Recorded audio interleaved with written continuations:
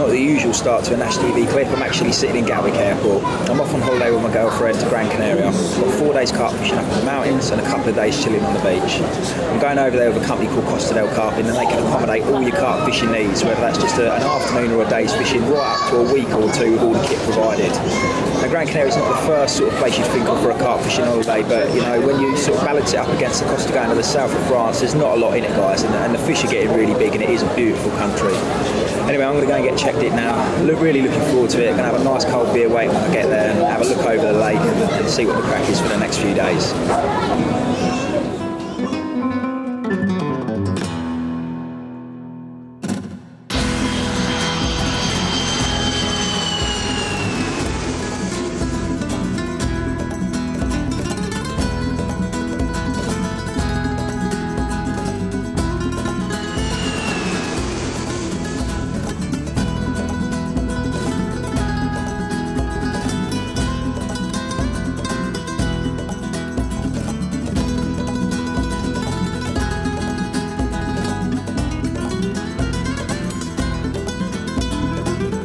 Here we are, Lake Shearing, Gran Canaria.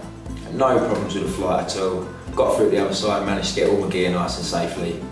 After about an hour drive through the beautiful mountains, we've arrived at the apartment. The apartment's something that you can be provided by Carping.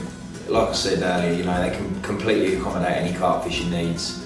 It's a pucker little place. You've got all your sort of home amenities, your shower, double bed, cooker, fridge, freezer, etc. I think rather than rushing and getting the rods out tonight, I'm going to spend a bit of time getting my gear sorted, get all my rigs done, ready for a nice early start in the morning. Once I've got this lot sorted in here, I'm going to go and sit out by the lake for an hour or so, see if I can see anything moving.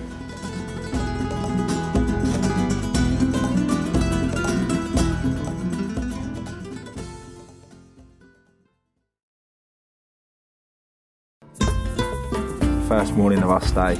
We just popped over to see Dave, and he's got one in the sack. You can see why they film the westerns over here, can't you? Real Clint Eastwood territory. Right, Dave's picked us up in the Jeep. We've got all the gear inside. We're going off round to the swim, fishing a beautiful bay, loads and loads of features. When I say a bay, it's actually a huge expanse of water, probably 20 to 25 acres. It's absolutely gorgeous. Anyway, the sun's up nice and high now. It's absolutely blazing hot. I'm going to stick some shorts and a proper t-shirt on, go and soak up the rays and get the rods out for the afternoon. I'm going to be using a lot of particle, fishing with the monster squid boilies. See what the afternoon brings along. This part of the lake, because it's all private here, doesn't get busy. All the other side, it gets like Margate. So where we have it, look at that for a view. Absolutely stunning. This isn't even the main body of water, it actually goes right out through that channel at the back there into the actual main lake. Let's go down to the swim and have a look.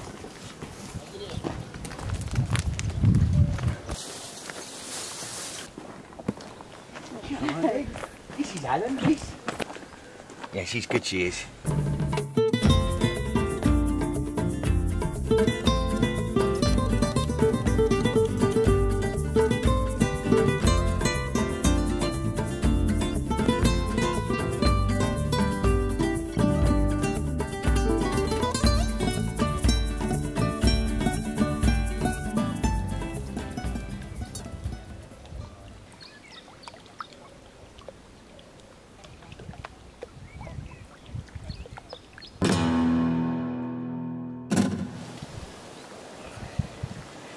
First afternoon here in Gran Canaria, and I've just had this cracker.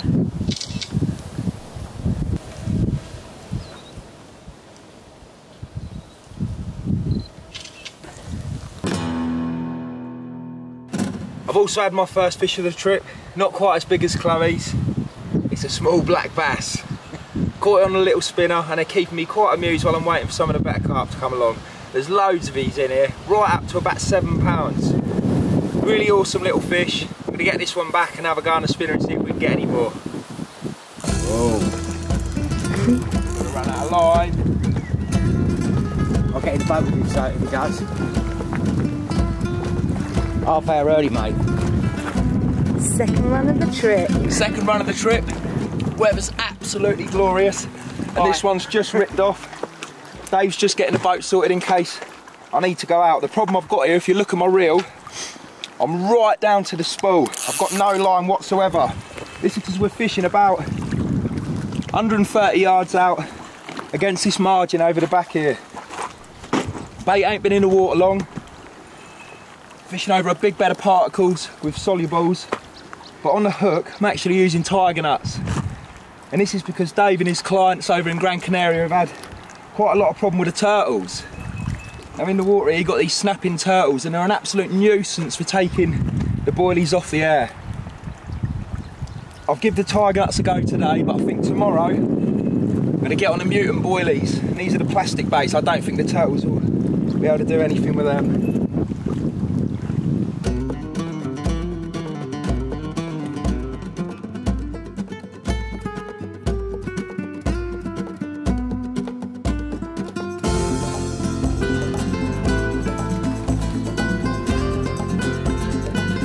Three tiger nuts over a nice bed of particle and everything's been soaked in a monster squid dip. First afternoon of fishing. Chloe's had a lovely fish about an hour ago. This is the second one, 24 pounds. Look at the scales, absolutely stunning. They don't get a lot better than this. I'm going to slip this one back, get the bait back out on the spot, and hopefully we'll have plenty more action tonight. It really is a special place over here, just look at that. Let's get it slipped back. There it is, there's the rig, 3 tiger nuts, fang twister, he's absolutely nailed again. I'm using the Armour Link hook link, which is extremely abrasion resistant, and on here I've got a weed safety bolt with it, and as you can see I've dropped the lead on the take, and this is really important when you're fishing in these sort of rocky, snaggy situations. You want that lead dropping off straight away. As you can see, we're getting well looked after on Canary Island carp fishing tours. Dave's just brought us around a pucker dinner consisting of chicken, roast potatoes, veg, corn on the cob. Can't wait, looks scrumptious. Gonna get this down us and then watch the sun go down and hopefully catch a few more fish.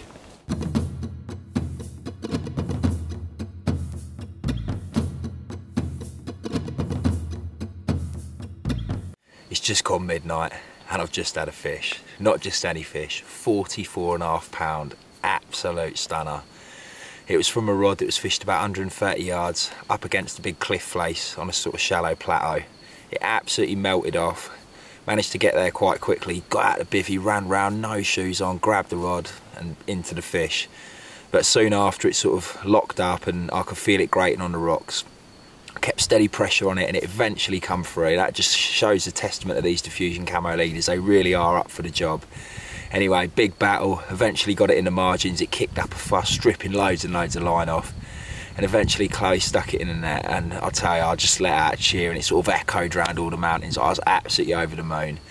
Anyway, I've unhooked it, I've slipped it in the sack. Like I said, it's just gone midnight, so about 4 or 5 hours. Just as the light's coming up, we'll get it out, we'll get some proper photos. See you in the morning. It's Chloe's turn this time. Another rod's melted off. She's jumped straight out and hooked into it. By the time I got the camera, managed to gain quite a bit of line, but it's still out there somewhere in the depths. It's mad really, like the spots we're fishing are between sort of 6 foot and 15 foot deep, but right out in front of us in this main body of water, it goes down to about 30 foot. So once you get them into this deeper water, they do like to scrap a bit.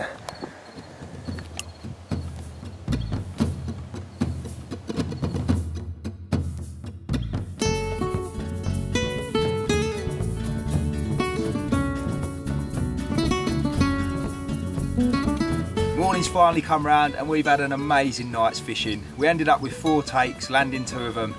You're bound to lose some, but that's fishing. Anyway, like I said last night, I've had a 44.5 pound mirror. It's an absolutely stunning fish.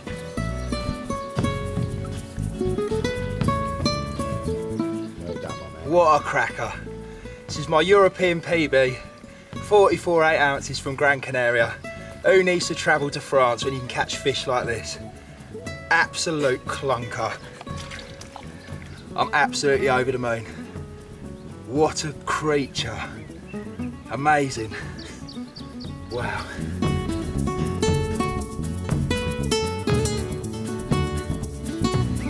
So my personal best in the night, £25. Beautiful.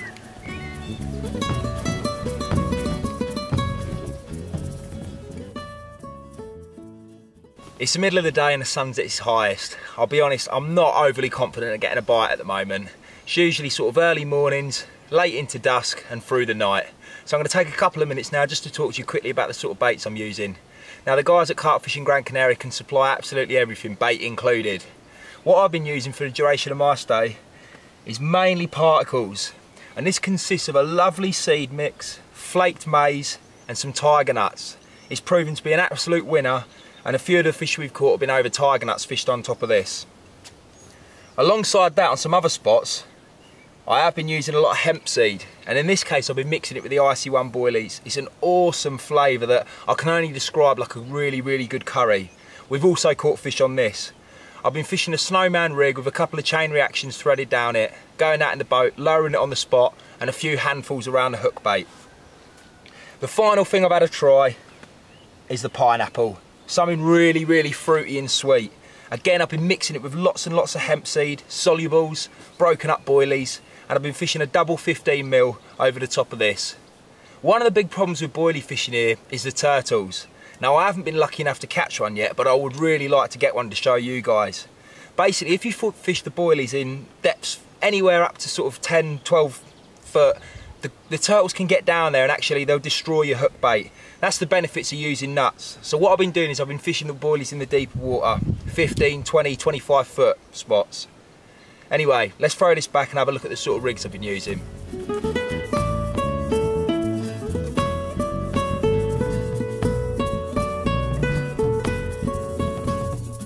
I've kept the rigs nice and simple. To be honest, not a lot different to I would in the UK. I'm using the ever faithful twisters and the Fang X's. I'm kicking the rigs out of a bit of shrink tube, and in the case of the Fang X's, I've been fishing them with critically balanced baits. So whether that's a little bit of foam on top of the tiger nut, fake tiger nut to pop it up, or popped up boilies. And with the twisters, I'm using the good old blowback rig. Again, kicking it out with a bit of shrink tube and fishing with a little bit of tubing on the shank of the hook.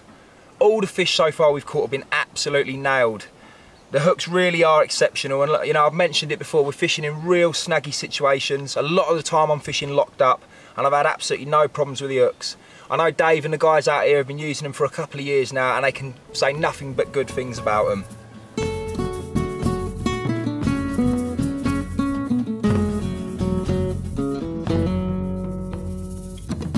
With regards to the hook link, I'm on the Armour link. I've got absolute confidence in this as an abrasion resistant hook link.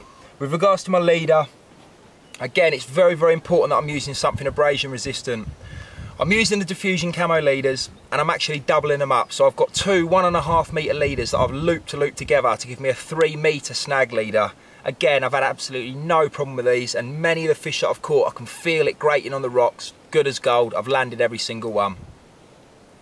With regards to the lead and the leader setup, I'm on the Weed Safety bolt bead. Again, I think this is absolutely essential when fishing in these sort of snaggy situations. We specifically designed this bolt bead to drop the lead almost instantly after you get a take. This means when I'm fishing at big ranges, the fish bolt, the lead is used to hook the fish, but all of a sudden the fish shakes its head, rises up through the water, the lead will drop off, and all of a sudden I find the fish up on the surface. This makes landing the fish an awful lot easier. Like I said, I've kept everything nice and simple.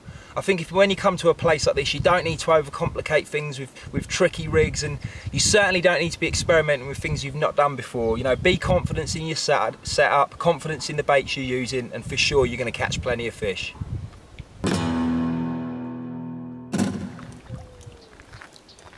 Well, I've just ducked into another fish. I'm fishing right out on that point over there where the rock just sticks off that cliff face, and I've had a brilliant drop back. I'm fishing almost locked up and the bobbins literally hit the deck in a matter of seconds. I've picked the rod up to nothing. I probably reeled him, God, 20, 30 yards of line, and eventually the rod hooked over. It was really strange. It was one of those that I knew I'd had a drop back, there must be a fish on, but I just kept winding and winding, there was nothing there. And the fish has obviously come off the marginal shelf and just dropped straight into deep water and swam towards me. Oh, it looks like another good fish. Real dark mirror.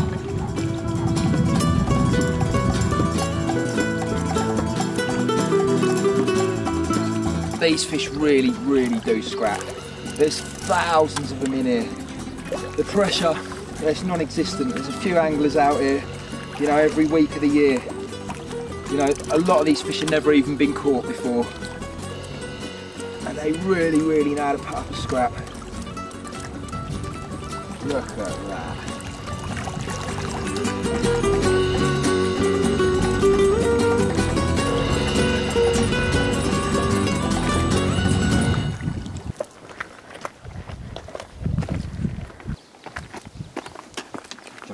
So there you have it, 29.5 pounds of absolutely stunning Gran Canaria carp. It's brilliant here, it really is. Well, she's really beating me up, powerful things. I'm gonna get her back in the water. She's definitely restless out here. I'm just really glad I got these mats. I mean, you know, the guys have got them over here. They've got a lot of clients throughout the summer and the winter, and these mats are ideal for people not only who haven't handled fish a lot, but just handling fish on this sort of environment where there's lots of rocks and stones. Anyway, like I said, I've been beaten up by her. Let's slip her back and get that rod back out.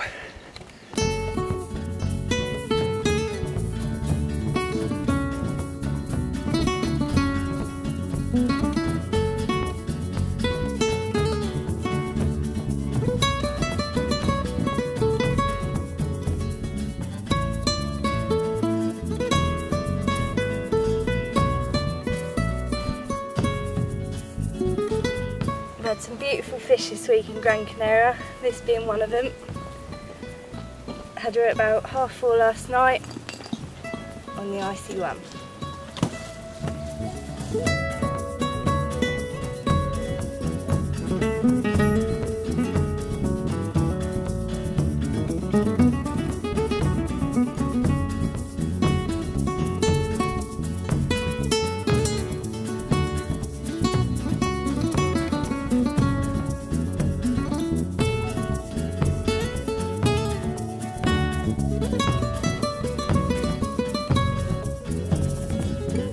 Taking an hour out of the busy carp fishing schedule to pop up to Lolita's bar. Gonna tuck in some meat and chips and salad.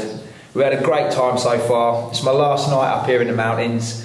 Gonna get this grub down us and get the rods back out. Absolutely, mate. Give it a go. And then down to the beach tomorrow. That's it. Superb, mate. Let's get this down. Absolutely fantastic, mate. Brilliant.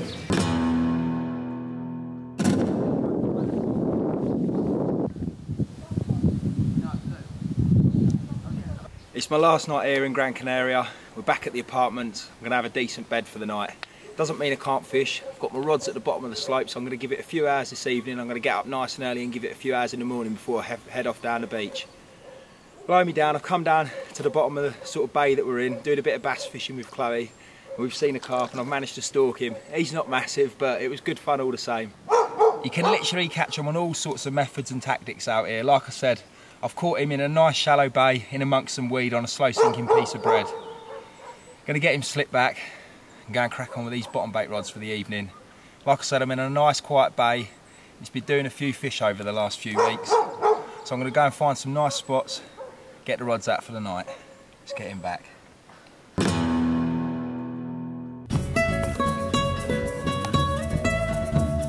Alan's caught a bass. I think he's coming back round to show you all. Just talking to the locals at the moment.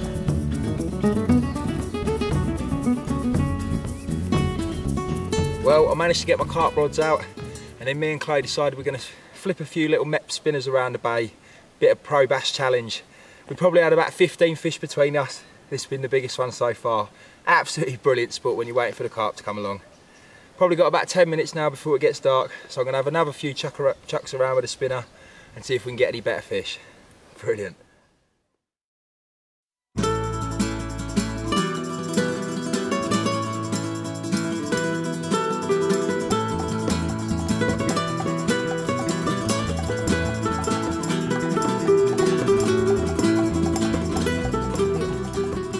Yeah, they're definitely in here last night. Yeah, mate. Plenty of fish. Like I said, when I lost that fish, don't know, midnight, probably stayed awake for an hour. Yeah. 30, 40 shows. Amazing. But not little fish, proper No, big fish. yeah. Yeah.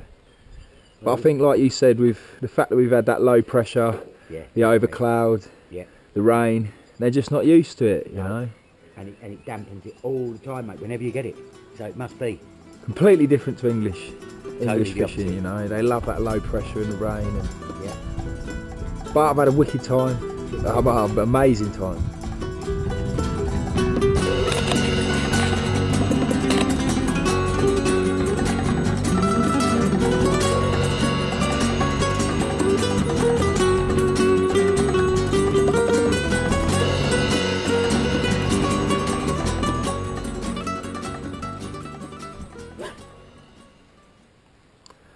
I'm just trying to work these small spinners as tight to the weeds as I possibly can.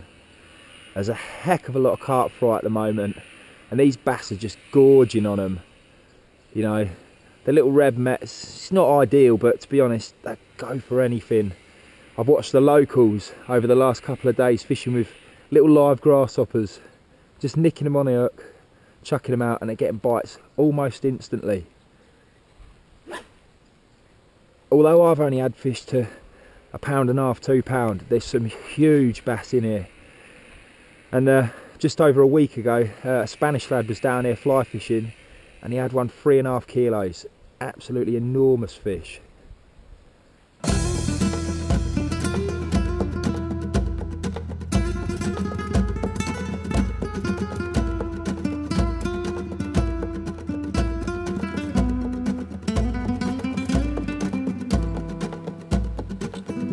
Yep.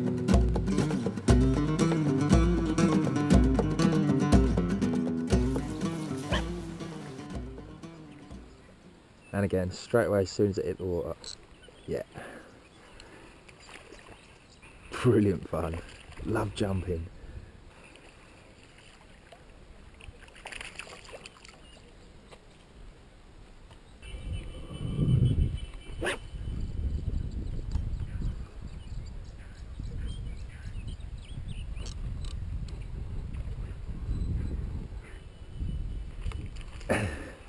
It's just one a chuck.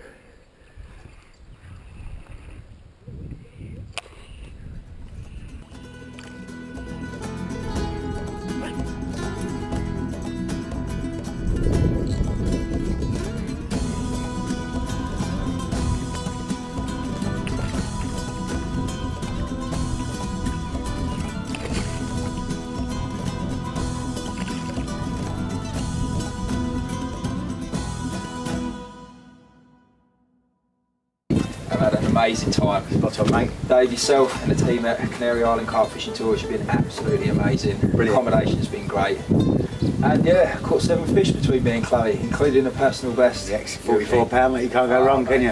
Thank No, it's you. been good having you here. Been Yeah. great. Yeah, come back again soon.